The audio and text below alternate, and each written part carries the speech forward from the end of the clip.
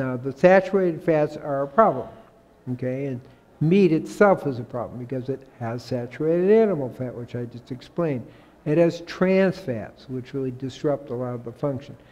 And it has animal protein. So what's the problem with animal protein? Well, there's lots of problems with animal protein. First of all, animal protein in itself increases insulin resistance. That's a problem. Second thing about animal protein, it has leucine and methionine. Leucine actually kills the beta cells of the pancreas. You don't have that hardly at all in the vegan world, okay? So that's an important piece. It's in meat, okay? So animal protein also accelerates aging. We have a thing called the mTOR pathway. And leucine and methionine block, disrupt, overstimulate, different terms, the mTOR pathway. mTOR pathway is an anti-cancer and a longevity pathway. If you get more than 35 to 70 grams, you're out of the mTOR pathway. So somewhere between 35 to 70 grams of animal, of protein period a day is what we need, is to be optimal. That's less than a lot of people get. Okay, in addition, it has heme in it. And iron is an oxidant. Remember I told you inflammation, oxidation, problem. So that's that chronic inflammation. It has AGEs, as I mentioned, advanced glycation end product. And these accelerate the whole diabetic process. So we actually, when we eat the meat, we're taking it into us and it adds to our AGEs load, which is a problem. Trans fats are a problem in general, also for diabetes. Now, glycotoxin means AGEs. That's a different way of putting it. So it also increases the inflammatory markers. Those are measures of it, right? Tumor necrosis factor, C-reactive protein, vascular adhesion molecules. Now, when I work with the diabetics, type 2, I will measure the C-reactive protein. It's an easy thing. We see in 3 weeks a 300% decrease in C-reactive protein. That means a decrease in your amount of inflammation. That's significant, okay? So we have to understand this driving inflammatory force that I talked about at the beginning. Meat contributes to it, and the AGEs in the meat contributes to it. That's not all, okay? And I mentioned the mTOR pathway. This is, again, significant. Again, so it's not just the animal fat, but it's the leucine that specifically kills the beta cells of the pancreas and disrupts the mTOR pathway. Now, a vegan diet, you got to really have 9 pounds of cabbage, 100 apples to get that amount of leucine. It's just not going to happen, right? It's not going to happen for most people. So, and I summarize this about animal fat, it kills the beta cells, okay? When we the research shows when you decrease the animal fat, you'll decrease insulin resistance, and you'll decrease insulin levels because you're no longer blocking the insulin metabolism.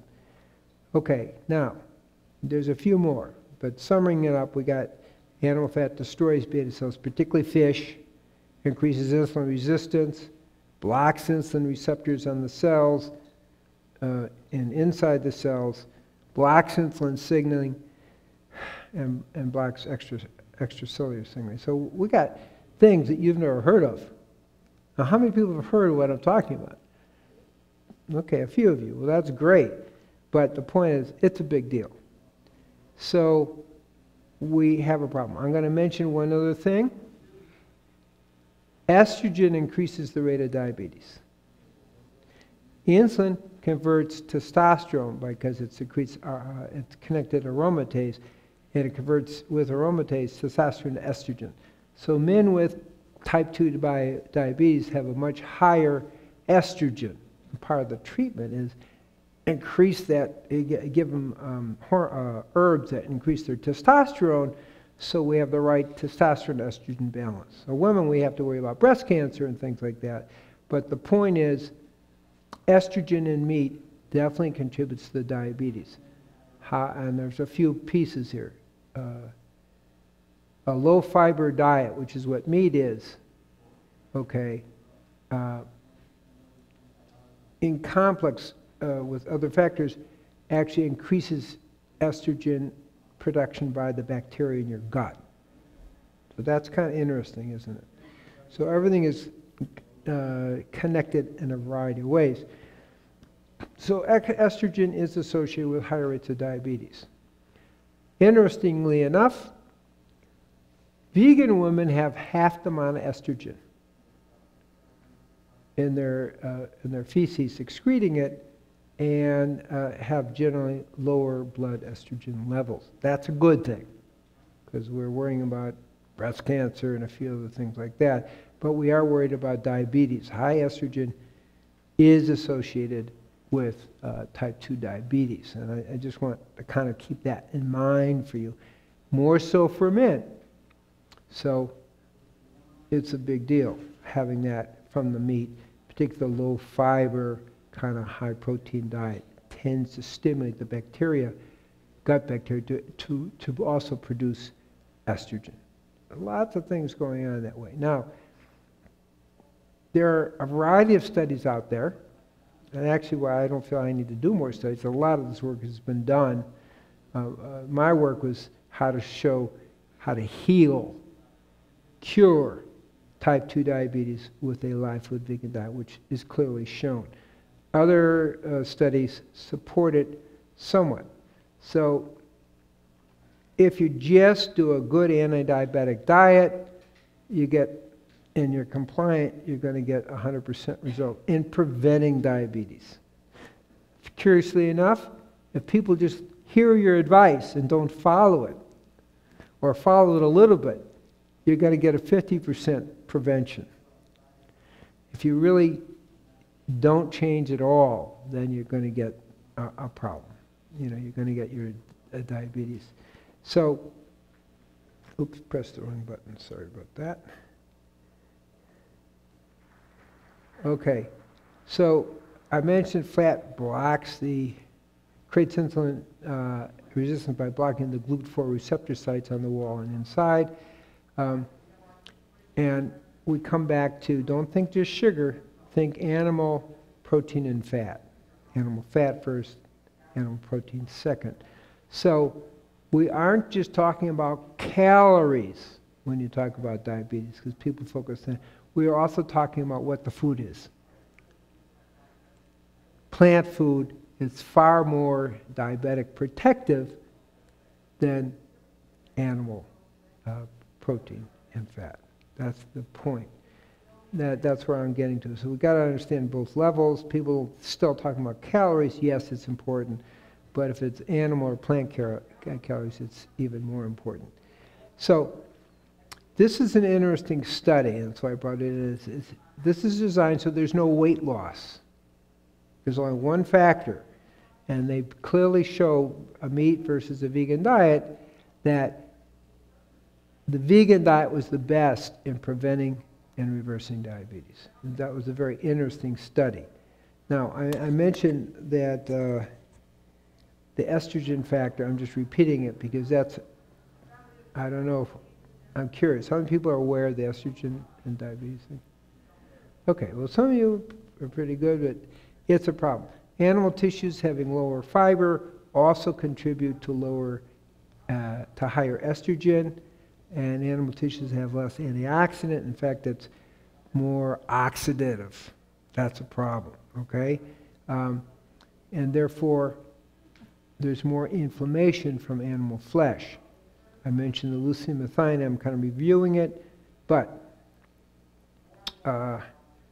what we see is the plant-based diets really are, one, healthier, but two, far more diabetes protective. Now, this is interesting. What they found is, comparing pre-diabetics in the study, those who followed the vegan diet found it much easier and were more successful. Isn't that interesting? See, we're getting a little cheering from the back. Yes, yes, yes. You're telling the truth. Okay, I love it. Okay. But also, when they compared the diets, for the first 3 months, they were equal. But after 3 months, then the quality of life, well-being, was much higher with the vegan diet. That's the key. Okay, the other thing is acidity plays a role. It increases the rate of diabetes by 56%. Okay?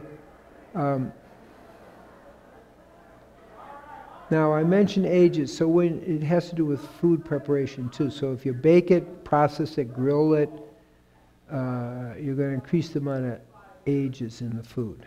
Okay? And I mentioned free radicals. They are an issue, particularly with the meat.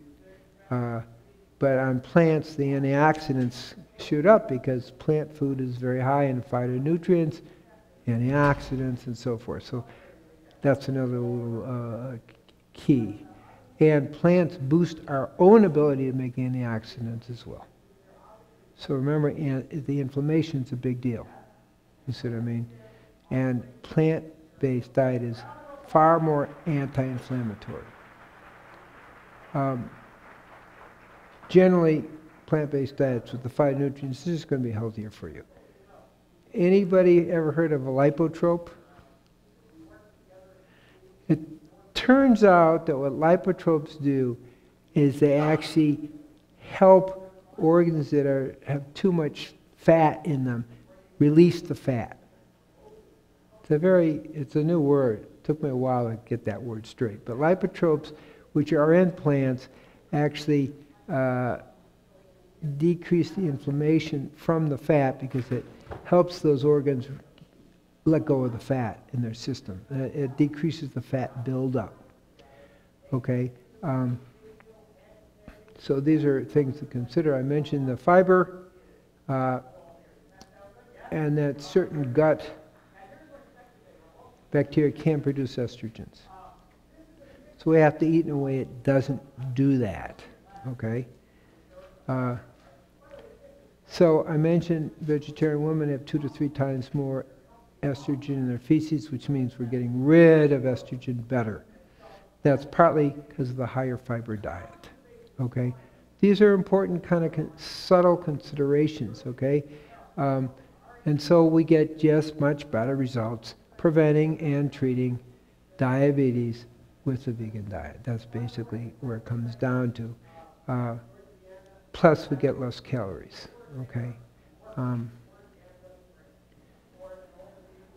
So it's just a win-win-win-win-win. Less heart disease, people who may have significantly more, research shows that people who are vegan have about 1/3 less heart disease, about 13% less cancers. There are all kinds of bonuses, but I'm trying to keep our focus primarily on the diabetes part. Couldn't help mention it though.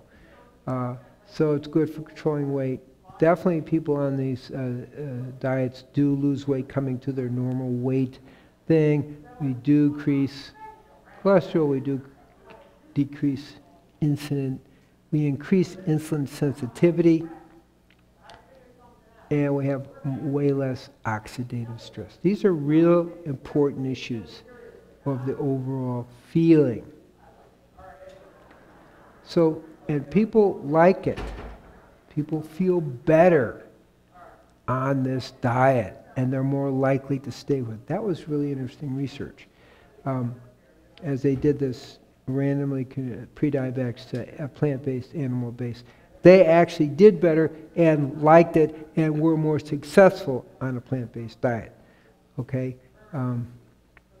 So that's kind of the key. And